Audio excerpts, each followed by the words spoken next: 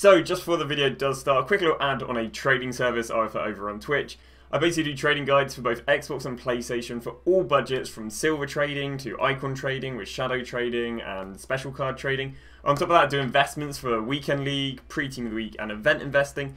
And you do have the ability to DM me one-on-one with any individual questions. And you can get all this for £4.99 a month, or free if you have Amazon Prime. Yo, what's up guys, and welcome to episode 4 of 0 to a million coins in 20 hours. So, we're not looking too bad on the account. We've gone and spent just under 6 hours so far, which means we should be on, I guess, quote-unquote 300k. And the account is looking very, very strong. We've gone and sold on a few of the Huesca silvers we bought yesterday. Still got a lot of the Tarakalskis that never got around to selling. But yeah, the account is looking very, very strong. As I obviously got loads and loads of silvers, which are probably on average selling about 2k. So, you know, I mean, we've got a transfer list of arguably 200k, I'd say. Because the Tarakalskis are obviously 200k each. We've got another 19 cards here, which again, these are probably at average 2k. I mean, we've literally been selling this guy, like loads of this guy for 2.2k today. So there's another 20 cards there.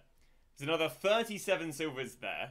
And then if I go into the club, we've, you know, furthermore got, I don't know, how many pages? 1, 2, 3, wait, 3 more pages, I'd say, of expensive silvers. So the account, I'd say, is looking close to 400k, given I can actually sell these players on. You know, it's a different story. So because we're on 400k, we're going to change the methods up a little bit. We're going to change from silver trading to special card trading. So yeah, without further ado, what I do is I'll go and show you guys how you can set special card trading, or how you can set the special card trading filter up. So, how you go and set the special filter is you go special, you go and put shadow, you can go and put hunter, and then what you need to do from this part onwards is all about finding the filter. Now, what I'd recommend is set your minimum bid to 9.5k, set your maximum buy now, or maximum bid here to 12k, your minimum buy now to 10k, and your maximum buy now to unlimited. What you're going to do is you're going to search, and what you need to be able to do is get rid of every card, if not every card but one, over the hour. And to get rid of these cards, what you can do is by basically decreasing the maximum bid and increasing the minimum buy now. You can also increase the minimum bid, but 9.5k should be a high enough minimum bid. So what we need to do right now is we need to go over the 59th minute and see how can we get rid of cards being over the 59th minute. Because again, for this to work and for us to be able to utilize a console, I guess, exclusive mechanic, which is why this is such a good method, there's got to be one or less card over an hour. So as you can see, there are quite a lot of cards over the hour. Now remember, our minimum buy now is only 10k. Now to get rid of a lot of these cards, and a lot of these cards are UCLs, we've got 10k there, at 10,750. We've got 12k there, we've got 10k there, we've got 10k there, 12k there. Yeah, again, to get rid of a lot of these UCLs, you're going to have to increase that minimum buy now. We saw a lot of cards there for 12k, we saw quite a few for 10k, so what we're going to do is we're going to up this to 12,250. And now when I search, you'll be able to see that all those UCL cards, if not all but a few, are now, you know, are all basically taken off over the hour. I can't speak. So I would say this filter is a little bit complicated to explain, but you know, worst comes to worst, you can just come to my stream and ask me any questions. I probably will be streaming, you know, whilst you're watching this video. So now we've still got, what have we got?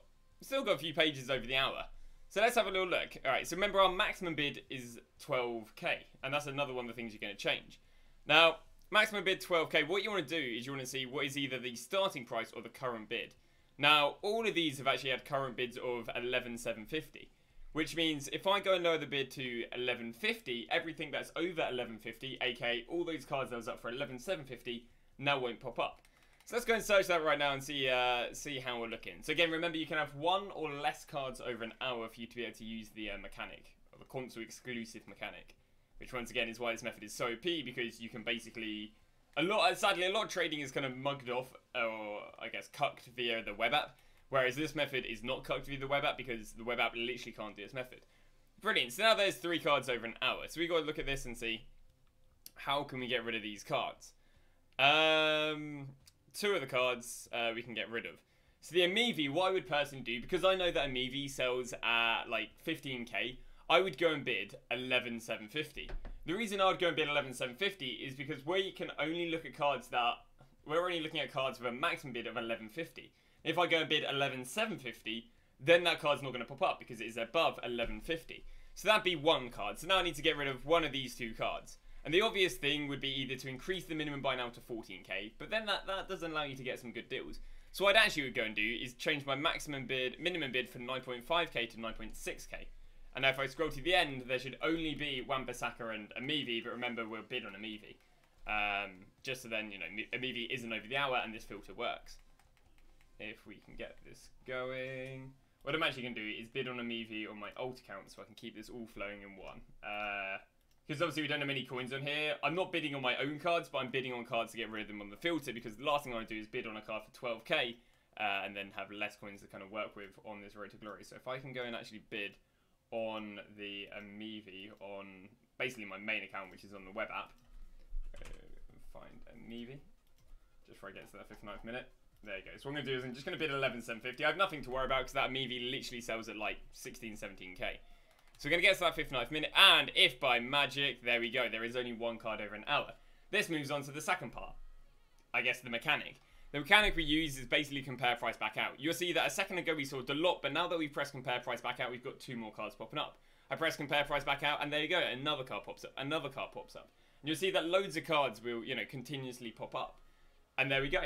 There's basically how you can utilize one of these mechanics. You know, on the web app you can't do this, and this is why this method is so OP on console in comparison to web app. Now, it's all good that you've got the filter, it's all good that you've got, you know, the console exclusive mechanic. The question is, how are you going to get a deal? Well, what you need to do is you need to learn as many special cards as possible. And I tell you, there's probably about 100, at least 100 to learn. So the best way of learning special card prices is if you can go and tell me what a player sells for, go and research them. So let's say I'm comparing price. Alright, and a Delot pops up. I don't know what Delot sells for, so what I'm going to do is head over to Footbin, and I'm going to go and type Delot in. Make sure it's the right Delot. We're looking at left back Delot. Now, how would I see what he sells for? What I would do is head over to the hourly average and just look at the peaks. So looking at like a 37 there, but apart from the 37, we're only seeing like a 34. Did he have any good peaks yesterday? We had 35s, 35s. So I could probably presume that I could sell him for 35k. Now, what you could go and do, or what I personally do, is actually go and write down Delot 35k. Not only so then I can use it, but this is also part of my subscriber trading guide. Feel free plug. And again, we're going to press compare price back out. And let's say I didn't know what Sansone sells for. So what I'm going to do is head over to Footbin and I'm going to type Sansone in. The exact same concept. I'm going to go look at the hourly and I'm going to go, I mean, he's been like 19k, he's been 18,650, so I could definitely presume he goes to 19. I mean, he's literally 19.5k right now. We'll look at him yesterday, and, you know, even yesterday is about 19,250, so we go off the presumption that, you know, we can go and sell him for 19k. And what I'm going to do is keep pressing compare price back out, and eventually, a Sansone might pop up for 15k. Well, we've learned that Sansone sells for 19k, so if one pops up 15k, boom, I'll go and buy it, and, you know, there's the deal. I go and sell it, make, you know, 1k profit, whatever. In terms of profit, how do you want to work out what you want to buy? I always say 10% cheaper than what you know it goes for. If I know Sansone goes for 19, I want to get him at 17, because, you know, 1.9k. Because what happens if you get him 10% cheaper, 5% is tax, 5% is profit. Worst comes to worst, that 5% profit, you know, if, let's say you misbought the card, that's a 5% safety margin you have of, maybe you overbought the card, or maybe you're struggling to sell the card, but you've got 5% to work with until you're even taking a loss. So, yeah, that is how this filter works. Again, I always find it's quite an awkward one to explain, but one thing I always say with trading, if stuff is easy, the method's not going to be as efficient, because loads more people do it. The harder the method is to understand, the harder the method is to do, in theory, the more profitable it is, because less people will be doing it, and obviously if there's less competition in a method, you're going to get more deals and in turn make more profit. But without further ado, let's go and show you guys some deals we get via this method. And we've already got our first deal, and that is a McTominay here at 25.5. McTominay should be going to sell for, if I can I have a space on my transfer list? No. Should be going to sell McTominay for 29k. That's going to be a 3.5k difference. It's going to have a tax of just about 1.5k, which means it's going to take a 2k profit, which again is over the 5% quota. It's not massive profit, but again, this is what happens when you're trading with the cheaper of the informs in this method. You're going to be taking lower profit margin. Sorry, not lower profit margins. It's actually a higher profit margin, but a lower, you know, coin profit. Obviously, 2k is nothing crazy, but, you know, it adds up nicely. And we haven't spent a crazy amount of time doing this method, so yeah, we're going to get them with McTominay list up for 30k whenever we can get a little bit of space. We are managing to sell the Huesca Silvers, just they're slightly slow to, for lack of a better term, but there we go. We'll show you guys when we get another deal. So we managed to get our second deal, and that is quite a big deal, actually. Got ourselves a Torreira right here at 40k. Torreira has been going for 46k both this morning and last night, so might say maybe after 6 p.m. for him to rebound, but yeah, the idea is selling him at 46k. That's a 6k difference with a tax of 2.3k, and therefore going to make us a 3.7k profit. So actually a really nice little return on investment on the Torreira. It's obviously just a game of, you know, waiting for him to sell on and such, but yeah, not too bad.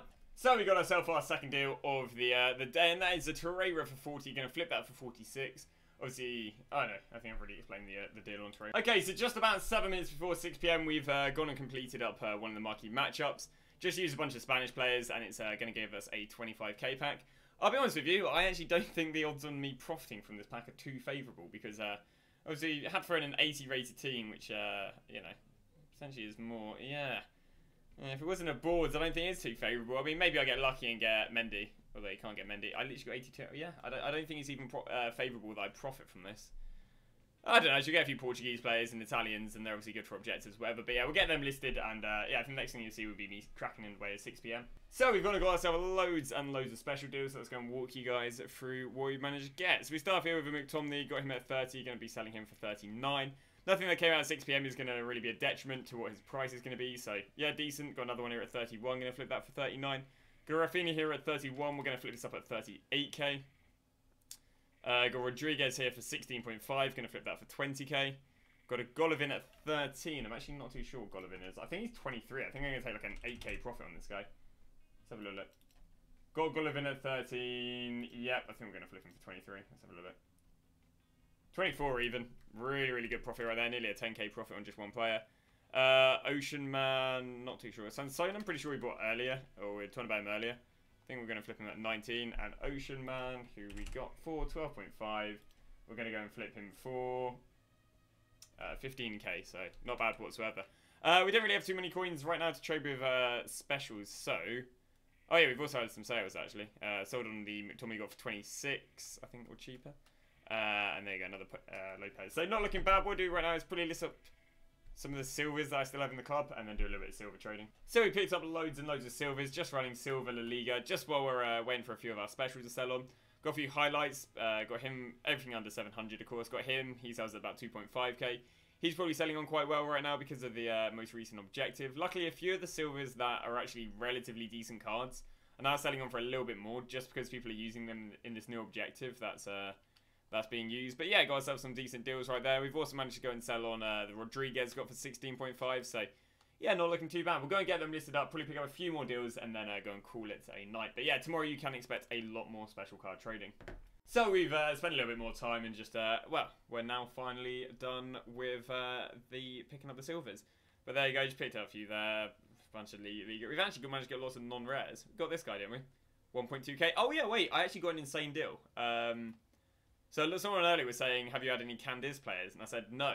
And you wouldn't believe it, but we got a ready Candice player for 600 coins, and this guy actually goes and sells on for about 7k, so obviously that's about 12 times the price I paid for him. So really good pull there, as well as, you know, multiple other silvers. But that is going to be calling it at the end of the episode. There you go, bought him for 400 coins, sold him for 3.5. Very nice. But yep, another very successful episode. More special card trading today. Obviously, we didn't have that much liquid today, but hopefully we'll be able to do a little bit of selling overnight. And, you know, manage to sell on enough players to give me about 100k tomorrow. But nonetheless, we still got, what, 2 deals that I've already sold on. 3 with the Torreira. And then what else we have? 4, 5, 6, 7, 8, 9. Any more? Managed to get 9 special deals. I don't think that's too bad for day 1 of special card trading. But, yeah, thank you very much for watching today's episode. Thank you once again for the support on the channel. You know, it does motivate me to bring these out every day and work hard on them. But yeah, thanks for watching, and I'll see you guys tomorrow with a brand new episode.